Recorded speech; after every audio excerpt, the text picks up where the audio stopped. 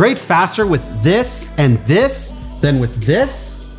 Let's see if we can grade this Dakar race from friend Emmanuel Paliota in under 2 minutes.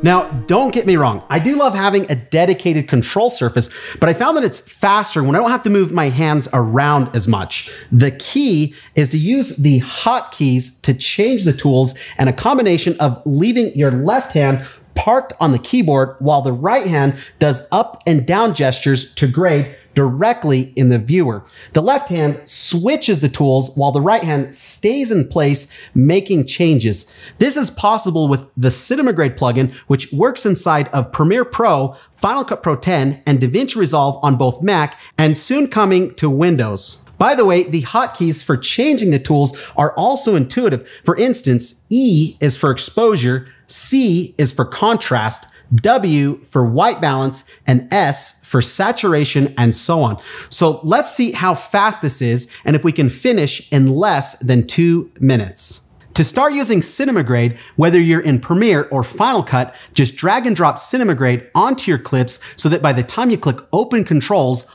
all the clips are loaded into Cinema Grade. Everything is in here from start to finish, from fixing shots in the base correction page, matching them together, and finally applying a look in the final grading page.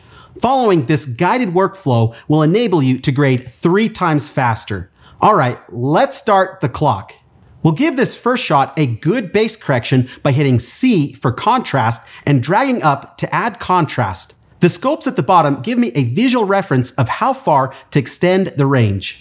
The shadows are too dark and we're beginning to lose detail, so I'll do Shift E on the keyboard for selective exposure, and now I can just click the shadow areas and drag up to bring up detail in just the shadow areas.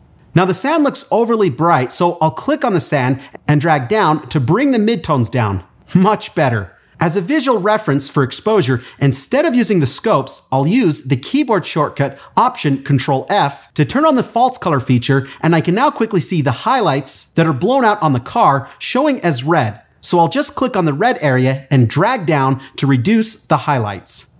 Now I'll disable the false color feature using the same keyboard shortcut, and as a final touch, to add more color, I'll hit S on the keyboard for saturation and drag up to boost the color. To check out the before and after, we can quickly bypass the correction with Command Y. It's looking great. Now we want to match all the other clips in the edit to this one. So let's jump to the shot matching page and group clips together with this first shot being clicked to designate it as our hero shot. Now when we click Match Shots, our hero shot is on the left and the clips we want to match it to are on the right. To save time, we can copy the correction from the hero shot to the other clips in just one click. Then just go through each shot, making subtle adjustments to match them better.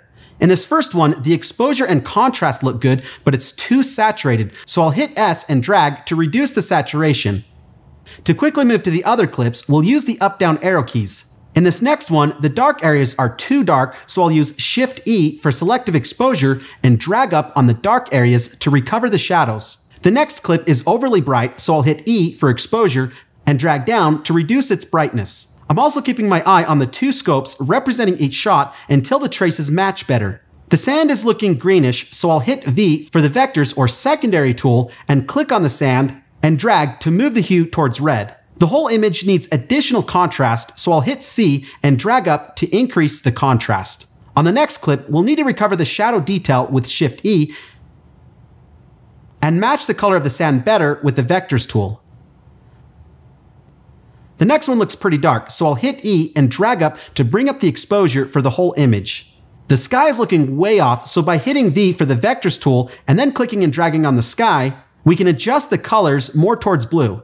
The sky is also oversaturated, so I'll hold down the Shift and drag down to reduce the amount of blue. The sand also looks overly saturated, so after clicking on it and then holding Shift again, we'll drag down to reduce the saturation. The next clip just needs a slight bump in brightness to the sand, so I'll hit Shift E for selective exposure, and on the sand, I'll drag up to brighten the mid-range. And for our final clip of the scene, it's looking a bit flat, so hitting C for contrast and dragging up gives us the contrast we need. Then S for adding saturation, and then Shift E for selective exposure to recover detail in the shadow areas of the mountain. So now that we're done with shot matching, let's jump to the final grading page to give this a look.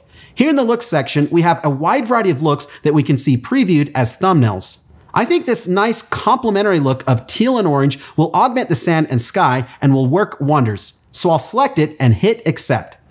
At first it's too strong, so in the inspector, we can bring down the intensity with the mix control until we reach that sweet spot. Although this is a nice finished look, we can add some final touches to it. Hitting Shift E for selective exposure, we can bring up the shadow areas. Then for the sand, to make it less reddish, we'll hit V, click on it, and drag it to lean it more towards orange. Then to boost the color of the sand a bit, while holding Shift, I'll drag to add more saturation. Then use the Command key and drag up or down to adjust the exposure of just the sand until we find that nice density. For a final touch of the sky, I'll click on it and drag. Whoops, I don't like that teal, so I'll drag down to give it more of a realistic shade of blue. Perfect. To see the before and after, I'll use the keyboard shortcut Command Y, and time. We'll hit apply and go back to Premiere. And now we can see the whole scene played back.